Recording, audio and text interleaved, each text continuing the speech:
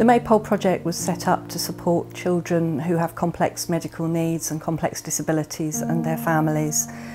We support the whole family from whenever they come into contact with the project, which can be diagnosis or can be sometime later. Sometimes sadly can be after a child has died.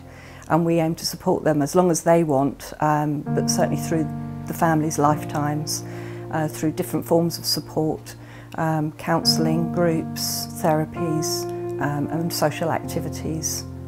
I mean, initially, what we're looking is for any clubs, any place that junior could join after school, which is extremely hard to find. And then Maypole came, where about 4 years ago, I think Maypole Active started, and junior was one of the first children who joined, and it was extremely important. We use it for a variety of reasons. Primarily, I use the project to have counselling for myself. My husband's attended a couple of times too for couples therapy, which has been very helpful, particularly the counselling for myself, which I've attended for many years. It gave me time, a little bit of respite, gave Junior something to do that he loves, and 4 years later we're still there twice a week. It's his time for socializing, it's my time to have coffee with other mothers, and it's really important. There's also the social side. We've mixed with other parents on the coffee mornings, or I have, and myself and my husband have attended some of the wider fundraising social events like the ball and curry nights and things like that. The aim of the Maypole Project is to alleviate the chronic stresses and strains that families face from the point of diagnosis and through the child's lifetimes. People talk about it being like a roller coaster, but I think it's worse than that. If you think of how your stomach just goes and how things, a parent earlier described it as rocky water. So we're there to really provide the constant for them through the troubled times, so they can come backwards and forwards to the project as they need it, when they need it, and how they need it. We'll work to form a pattern of support around them rather than prescribing it to them. We never did, and I thought I will never have to use it. Unfortunately, you don't recognize that disability in family, it affects the whole family. Sometimes effects of it doesn't show immediately. Like in our case, Junior was diagnosed when he was 2 years old. But we recently came as a family through family crisis, and not just, it actually had nothing to do with Junior. He was doing great. It's kind of rest of us, myself and my other children. We've got two now grown-up children. And we then ask for counselling. So we provide counselling and therapies, play therapy, child play sessions, sensory play sessions, and groups. And we have a monthly drop-in for parents to come and literally have coffee and a cake and meet with their children and meeting other parents.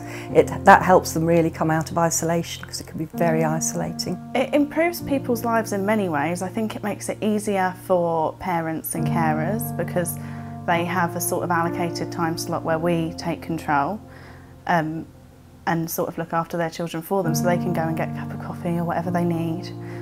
It also, as I said, allows the children to grow, so they've developed into, lots of the children I've worked with them for a few years now, so you've seen them grow from children who maybe one time wouldn't even walk through the door without having a bit of a meltdown or struggling because of all sorts of problems, maybe autism or something. And those children are now running around, playing, kicking the ball, doing all these sorts of skills that you never would have seen when they first started. So it helps the children develop in that aspect. And on top of that, we also provide a lot of social activities from our Maypole Active weekly inclusive sports clubs. The children's go on outings. We have soft play evenings. We explore different avenues of different events for the children. That then gives the parents a break, but it also gives the children a place to have time away from treatment regimes and medicalised home lives. and yeah, away from all that routine, having fun.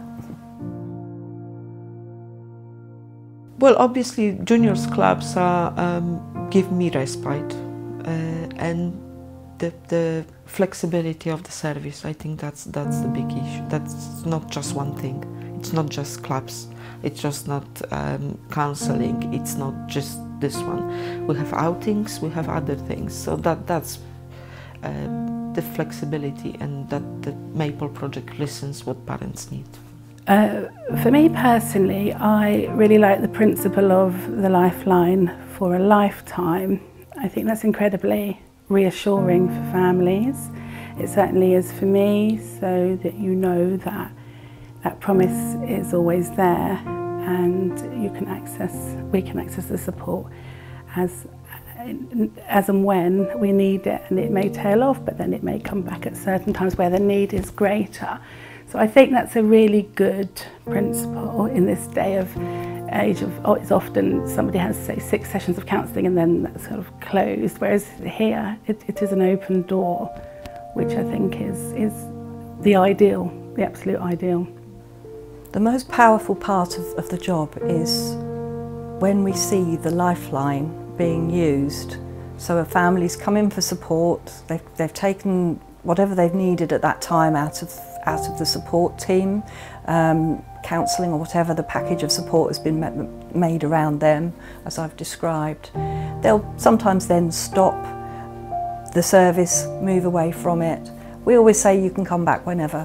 When they do come back, it can be weeks later, it can sometimes be years later, and say, I'd like to tap into your services again. That's the point where I think, yes, the actual lifeline for a lifetime really works. And now that means we have to be here for a lifetime for the families as well.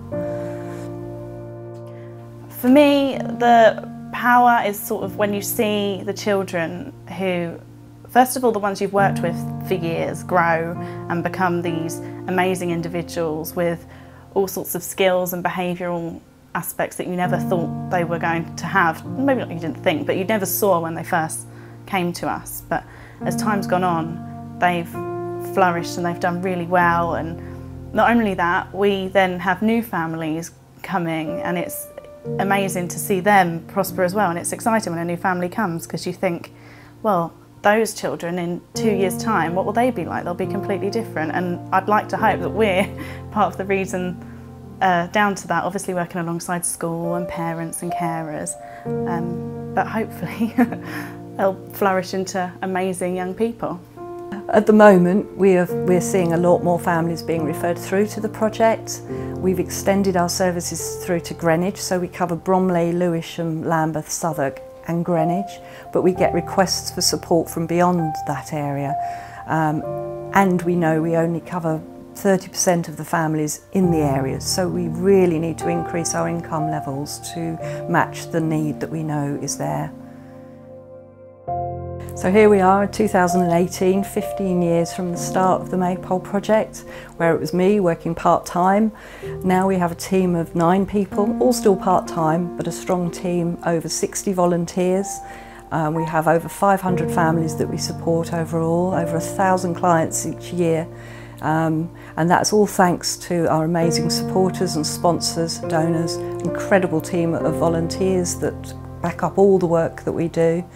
And as I said before, we need to grow, so we need all the support we can gain to take us forward to the next 15 years and beyond. Thank you. Is there anything else you wanted? No, just keep doing what you're doing.